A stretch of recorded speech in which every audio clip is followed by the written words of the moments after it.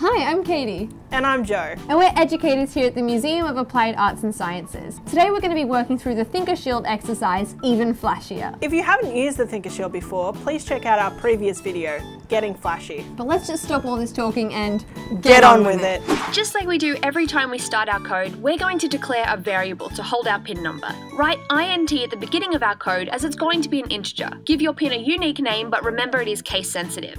Then we need to make it equal to the LED that we want to control. We'll start with LED 1 pin and correlate it with the pin 13 on our board. Then we'll write int LED 2 pin and set it to pin 8. But don't forget to add the semicolons at the end because it's just like a full stop when writing an essay. Then we're going to tell our board if our source is an input or an output.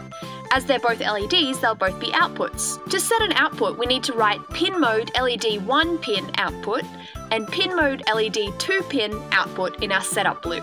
Next, we need to tell our board when we want our LEDs on or off.